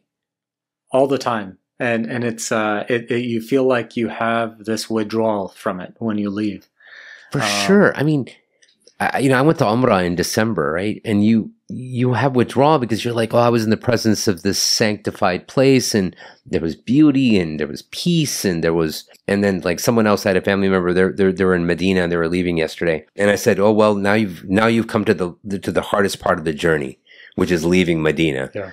So you felt that way because of the sanctified space and the sanctified people you were with. Yeah. Yeah, and the people make the space what it is. Yeah, and that's what it comes down to. You know, physically, you know, from physical injury, there are several instances where I had patients, by the way, where you'd think this person shouldn't be speaking or they should have been dead from the injury, and they're the people I was able to like discharge. Wow. So, and it made me remember, when it's not your time, it's not your time. And that was actually, to go, just a side note, a lot of people asked me before I left, like, aren't you afraid of getting killed? Oh, yeah. And, you know, from my childhood, we were always taught, like, you can't let that paralyze you. That fear of death, everyone's going to die. You don't know when, how, where, but you're going to die. At a particular time that's prescribed to you, you know, at that time. And so that cannot stop you from doing what you need to do, from sharing the gifts that Allah subhanahu wa ta'ala gave you to better the world around you. And so that was always kind of my go-to. At no point was I like afraid of dying. It was more worried that I wouldn't be able to contribute in the way that was most needed. But I had a lady come in, shot in the neck. Most of these folks go to the operating room, you know. Shot in the neck, subhanAllah, I didn't know how she was talking. In one side, out the other side, didn't touch a vessel. Didn't go through her trachea, her windpipe. And we were bewildered. A gentleman shot in the neck in the back. In one side, out the other, didn't enter his spine. These people would be paralyzed. I mean, if it just moved a few millimeters, caused paralysis. Not to mention death. Death, yes. For many people, it would cause immediate death. You know, people shot in the back, right? Mm-hmm. And subhanAllah, it just goes through the muscle and just the bullet stuck in the back. And just, I'd open it up there at the bedside, take it out, have them come back in a couple days to see me. Like a quote unquote flesh wound. Yes. Yeah. I mean, but like it was like those cases for me was kind of the reinforcing that when it's not your time, it is not your time. Right. And, nonetheless, I hated seeing the amount of pain inflicted on the population. Yeah. Unnecessarily. Like no one should go through that cruel punishment. But yeah, I mean, the Palestinians just get right back up, smiling all the time. I was like, how are people smiling at me? Like, a lot of times I was like, how are you smiling? How are you like, want to like tell me a joke or like, but they're not going to let what's happening around them stop them from living the life that's been given to them by Allah, right? They're not sitting there crying about, the circumstances that have been given to them by Allah. Right. They're there appreciating that the cup is half full, and that's how they're operating. The cup is half full; it's not half empty. Just using whatever Allah has given them to kind of go through this next day. I want you to talk about like sort of life outside of what's happening, if that's even possible, because obviously you did experience Ramadan there. But before you do, you mentioned your own sort of mindset, if you will, the worldview, your faith, certainly, that informed you putting the decision you were making in its context, in its right perspective. But I'm going to give a very profane analogy here and say, like, if I want to take a boys' trip and go with a bunch of guys, right? I have to prepare weeks in advance, schmooze the wife, make sure everything is fine at home. Your wife and kids, you have 2 boys, young children, relatively. And of course, your wife, short of being angels, which I'm sure they are. Like, can you just talk about what is that conversation like that you have with your family, saying, "I'm gonna do this"? Yeah, it wasn't a unilateral decision. In fact, since October, my wife was, I remember my wife sending me a text message. I was at work, like the second week of October, saying, "Hey, there are talks about potentially these hospital ships that may go to Gaza. You need to look into them to go." So that's the kind of wife I married. Alhamdulillah. Like, I mean, that's my wife. And says volumes. So it wasn't that they were like, we were more worried about, as kind of you mentioned, we run a coffee roastery and I roast the coffee. And so I was more worried about tying up loose ends around, training my wife to roast. By the way, there's an alternative universe where we'd have you on the show just to talk about coffee roasting. We've done an episode, for example, like with Mukhtar, and he talked about his experiences. And so, in an alternative universe, that's why you'd be on this podcast. Yeah. And inshallah, there'll be a time where you can come back and talk about that. Inshallah. I mentioned that because, there are other responsibilities here on the ground, right? And I wanted to make sure nothing, we didn't drop the ball on anything. And so, my wife had always been like, I will never roast, but, mashallah, she's like literally a superhuman. Yeah. Not only holding down the fort, with respect to like, us parenting our children and doing everything we need to do for the home, but, also, learning how to roast, which is not easy, and fulfilling all the orders that we get. And then being relaying what I was seeing on the ground there while I was in Gaza to people here. Yeah. And so that she was doing amazing things. My son Ahmed, we had just come back from El Salvador in January. How old are your boys, if you don't mind me asking? Ahmed is 13 and Majid is 7. Okay. And Ahmed and I have been going since like 2020 to El Salvador on our medical mission. And he was like, I wish I could go with you. I want to go to Gaza with you. So it's like not running away or afraid. I mean, for them, it was obviously we missed each other so much. And you could tell like it affected my boys, like being away and not knowing what would happen. Not to mention, talk about parenting by example, man. I mean, seriously, God bless you. I mean, like that, like those are life lessons. Can you imagine? This last 90 minutes or whatever, I've been quieter than usual because I'm literally just, just digesting all this. So. I know what we say in our tradition about praising someone to their face. So please pardon me this indiscretion, but I've sat, we've been doing this show for 10 years, and there are many, many, many, many times where I've sat across this table or across from a guest who, and you have a feeling of inadequacy because they're so much more knowledgeable than you, or they've lived, their life experiences are so much more enriching. I don't think I have felt inadequate as much as I do, like Omar said, these 90 minutes sitting across from you, Dr. Subeh. Like, you're truly inspirational. And like I said, I mean, as a father, as a husband, as a professional, like on every facet of life. Mashallah, mashallah. Mashallah, mashallah. Like I have, no, but I'm saying, I'm just doing like this introspection of like. Yeah, the only thing to say is may Allah increase you, bless you. All of us. Allahumma ameen. Allahumma honestly, ameen. like, and like I said, that's why I asked I asked you to pardon me before I even went into that, because I just felt I had to convey that to you. I honestly, like, I think, one of the most uncomfortable things for me coming back was, focus on Mohammad Subeh. And I never want that, nor do I think it's appropriate, right? Because it's not about me. Yeah. It's about, like, the people in Gaza. It's about what we do with the gifts that are given to us. And for me, always in the back of my mind is, what do I say to Allah subhanahu wa ta'ala on the day of judgment when he asks me, Muhammad, I gave you this, I gave you safety, took you out of a war zone, gave you an education, gave you all these privileges, the comforts, the luxuries of living in the valley. And what did you do with that, right? Did I just use it to better myself and, take care of my family? It's important to take care of our families, of course. But I think it would be inadequate to say, like, to give that as a response. And so, I think we just got to do things.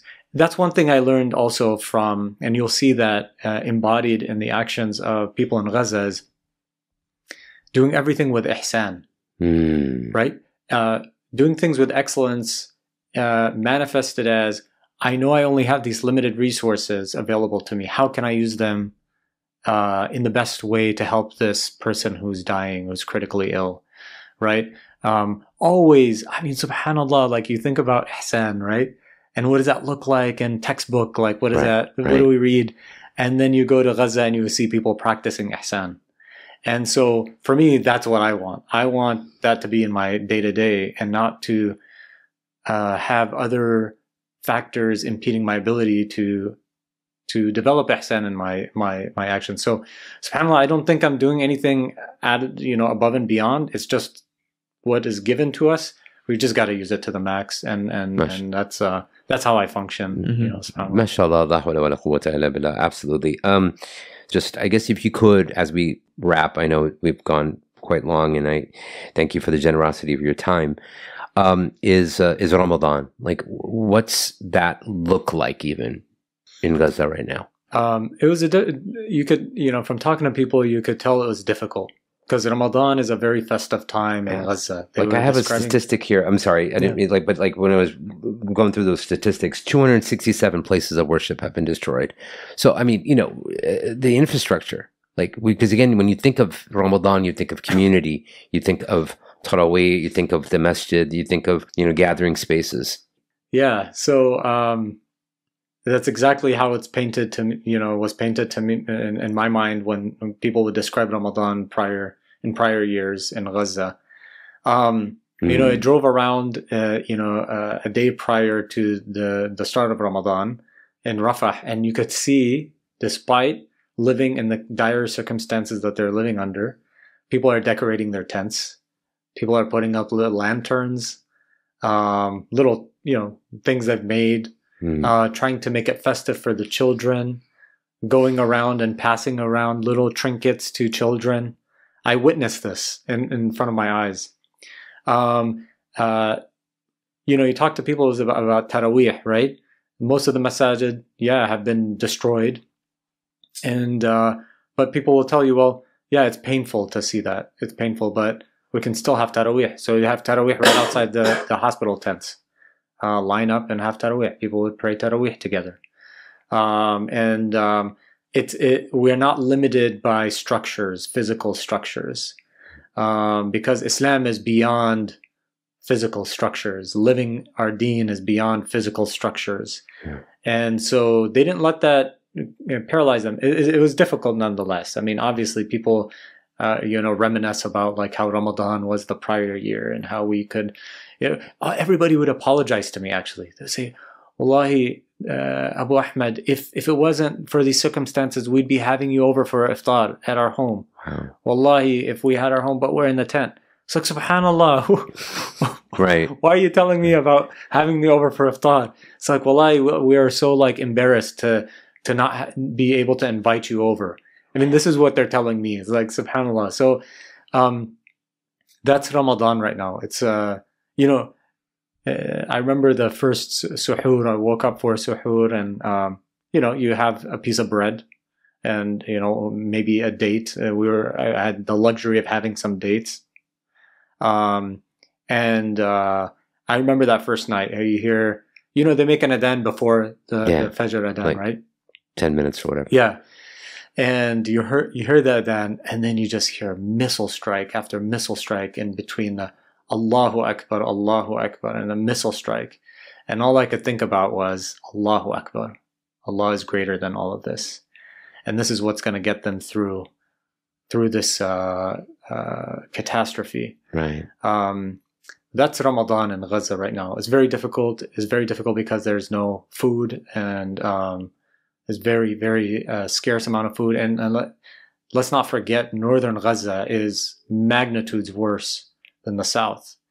Subhanallah. I mean, people are dying as we speak right now because of lack of access to water, to basic food, their basic food needs that could easily be prevented by opening the border, like right now. Going 25 miles or 20 miles doesn't take long, but it's deliberately being withheld. And may Allah give them sabr and patience and wherewithal to get through this. Yeah, yeah, that was Ramadan, that Ramadan experience for me in Gaza. Mm. And there's so many thoughts I have just reflecting on Ramadan, but I want to wrap up. And I was just going to ask, as we wrap, you had mentioned, I can't remember if it was at the beginning of the show or before we started recording, about potentially returning. Right. Yeah, inshallah. I'm trying. So my main objective right now, or my main focus has been, naturally, as I have returned, is to share people's stories, because it's so important. Like when we hear these statistics, it kind of it devalues those human lives that have been taken away unjustly from the world.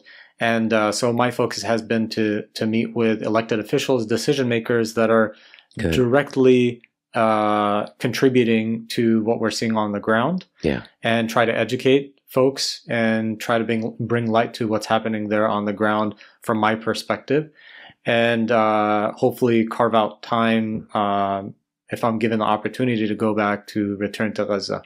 Has the perspective of the folks you're talking to, like the politicians, have you seen a shift at all? Have you been able to or shift, or like, I guess, what are you seeing? Like, are you seeing, people are at least open to the idea of listening to your experiences with an open mind? People are definitely willing to listen. Okay. It varies on the people you're talking to. Some people come in with already kind of in their mind it doesn't matter what the cost is, which is unfortunate. I mean, I had a meeting with an elected official who gave me an analogy of, if folks from Baja California came up to the U.S. and took hostages, I'm sure the majority of Americans would be okay with us going down and doing the same to Baja California. And I was appalled, and luckily my wife was with me, who was very vocal and said, really? Like, you rethink what you just said. Like, how could that be okay? And even if the majority of Americans thought it was okay, how is that okay as a human being? Right. Or as a leader to say that. Right? Yeah. And people, they don't see that that's wrong. So that's the sad what I'm thing. saying. There's like this disconnect. Yeah, and it's dehumanization. Leader. It's all about dehumanization. It's rooted in one life being more valuable than another, 100%. which is 100%. Which is like goes back to the original story of Adam and Shaitan, 100%. Right? Yes, you're constantly reminded of that. But at the same time, there are people who I bring photos and show them the pictures that I've taken I brought back shrapnel, a bullet I pulled out of a child. It's different when you see it, when you touch it, when you realize this is our tax money. These are sent from here. And what do you want to do as a human being who's given the responsibility of making policy decisions that directly, decide on the fate of the people there on the ground? And I leave it up to them. My belief is like, look, at the end of the day, we're all messengers, right? And I can show you everything I saw. I can share with you my experiences. It's up to you at the end of the day. Are you going to make the right decision or not? Nothing I say more than that is going to necessarily change your mind. But it's imperative that people tap into their humanity and realize our collective humanity and how we share the same life experiences. And also, we're all going to be held to account at the end of the day. And so, I think it varies in terms of the responses, but I'm hopeful that people will wake up and realize that this is not only inhumane, it's against our American core values of freedom, justice, humanity for everyone. And So, like you spoke about the reaction you're finding from or people, power brokers. What about just sort of people who want to contribute? Are you talking to other physicians who perhaps may be interested in going? Even if you aren't, I mean, I would imagine there are listeners right now who are physicians, may be interested in pursuing, a trip out there. How can they do that? And then speak also to the non-physicians, the non-medical people. How can we help? What can we do? Yeah, ever since I got back, it's been a couple of weeks now. I've held several kind of Zoom calls with physicians who are going or planning to go or want to go. One, for physicians going or nursing staff or whatnot, knowing what the process is to even get in, because it can throw you off if you don't know just the logistics. Answering questions about my experience, and then figuring out how they can best contribute. Because like I said, you don't want to be a burden on the system when you go there. And my experience was unique in that we set up a field hospital as opposed to a lot of the other NGOs work in hospitals that are still functioning. Oh, I was going to say, and I would imagine, like any physician, you don't have to necessarily be an ER physician to be able to probably help on the ground. And I say that because, like, I have a friend of mine who's an interventional radiologist, and he says, okay, I don't know if my skill set may be applicable to what's on the ground, but I have enough medical training to know I could do something. Yes. So is that true? Yeah. I would say there's a wide range of specialties that are needed there on the ground. It just depends on the group you go with and where they're, where they're deployed in Gaza and what the needs are there at that facility. In terms of non-medical folks, I think first and foremost, medical or non-medical, is realize your power, the power of your voice, power of bringing awareness about the situation to those closest to you. Don't be afraid of retaliation. As long as we're speaking the truth and doing it in a respectful manner, which we can all do, we can all be respectful. Our role is to, share the truth with people, bring light to the situation, and to also prevent it from ever happening again. So that's our number one power, and we're very lucky and privileged in the United States to have the freedom of speech. And we should really exercise that to the max. Secondly, doing whatever you can within your own kind of industry to see how you can contribute, whether it be, try to see how we can send supplies, or if you're working within the government agencies, seeing how you can move the needle there. If you're working in education, how do you bring awareness around what's happening in Palestine and education, and be unafraid. Be unafraid, because that's the biggest thing that we get shackled with, is the fear. I want to end with just this example. My 7-year-old wore his watermelon sweatshirt to school. Right. And we got a call from the principal the other day saying parents are really afraid of what that means. Wow. And said, what are they afraid of? It's a watermelon. What does it represent? So the principal really wanted to know what it represents, which was a great time for us to educate the principal about what watermelon represents, right? About freedom, freedom from occupation, freedom from oppression for Palestinians. Yeah. And not only Palestinians, but everyone. It really trickles into every. This is representative of freedom for humanity. Right. And so don't be afraid. Don't tell your kids to stop wearing their watermelon sweatshirts. No, wear them and hand them out to people. Or And so kafiyas or whatever. yeah, whatever. Just be unapologetically 100%, human. 100%. That's what we're all about. And so I think it's hard. It's harder said than done, but that's what we have to do. And that's what people in Gaza expect us to do because we've been given that privilege. What informs the next steps then? What would be the only, what would prevent you from going back versus what would help facilitate you going back? So definitely there's always a big question mark on clearances, right? And I've been, alhamdulillah, very vocal and have been provided with a platform to share, several platforms to share my, the stories of the people I cared for. And then a lot of it is me being able to move around shifts and, I have my responsibilities here with my group. My groups and both hospitals I work at here have been very gracious and supportive and alhamdulillah, super lucky. Yeah. And they've covered my shifts and checked in on Naima and the boys. And so it's just a matter of me being able to do that and seeing, where we go from there. And what's happening now is there's a potential, for movement into Rafah, and what does that look like in terms of our ability to do our work on the ground. I guess finally, we always ask people where can people engage them online or whatever. I think my understanding is you've been documenting some of what you experienced on your Instagram account. Yeah, Instagram handle is at Doc Subeh, DOCSUB as in boy EH. And my wife and younger sister, while I was away, were uploading my daily video logs that I was making about one, that I was alive, and two, my experiences, and by chance actually ended up being that the thing that kept me going every day was I had to find a silver lining for the day. And I would share my silver lining for the day. And so alhamdulillah, that kept me going, just putting things into perspective, because otherwise it would be very debilitating. So yeah, but all of those should be on the Instagram, and folks can feel free to message us, inshallah. Okay.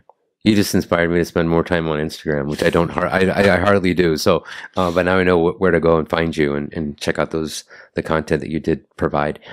And I know you've been doing a lot of media even while you were there, but even when you've come back, you're meeting with elected officials. Out of all that busy schedule in this month of Ramadan, you took the time out to sit with us for like 2 hours. So thank you so much. Thank you. I appreciate everything you're doing. May Allah give you success and amplify your voices. Thank you so much. I cannot thank you enough. I just wanted to add that, like I said, you've already talked about this. I think this episode's so important. On one hand, on a global, what's happening in the big picture, but I think we just got so much out of it on an individual level, personal takeaways about your relationship with Allah, how we can look at things from you called it cup half full, glass half full, but that lens of gratitude of the Palestinian people, that if we can even get an ounce of that, right, I think that'll be beneficial for our listeners and for us. Exactly, because you mentioned about people who are plagued with difficulty. They say inna lillahi wa inna ilayhi raji'un, but the verse begins by saying وَلَنَبْلُوَنَّكُمْ بِالشَّيْءِ مِنَ الْخَوْفِ وَالْجُوعِ وَنُقْصٍ مِنَ الْأَمْوَالِ وَالْأَنفُسِ وَالثَّمَرَاتِ وَبَشِّرِ الصَّابِرِينَ.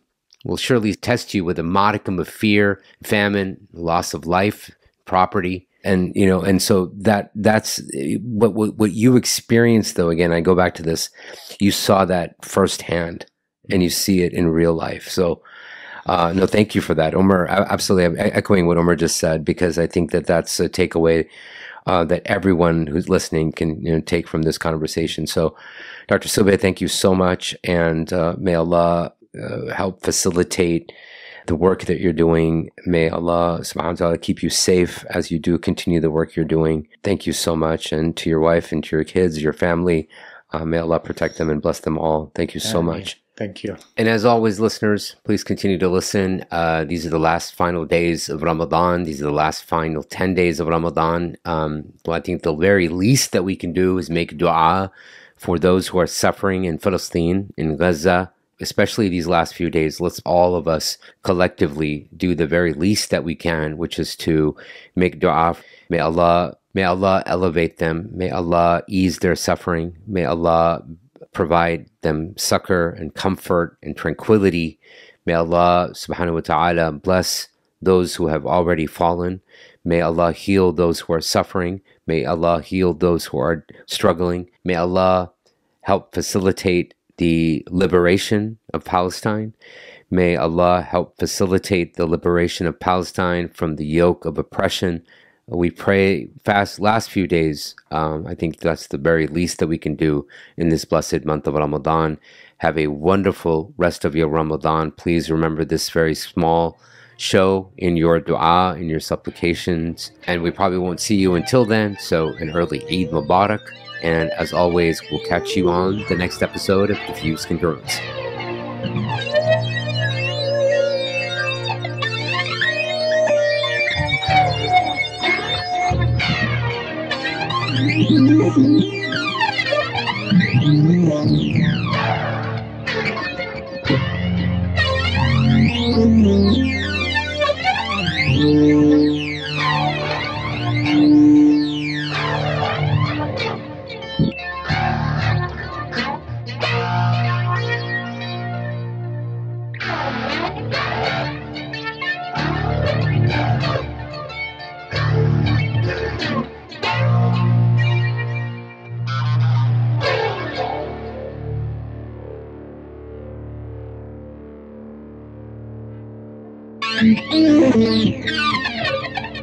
Mm-hmm.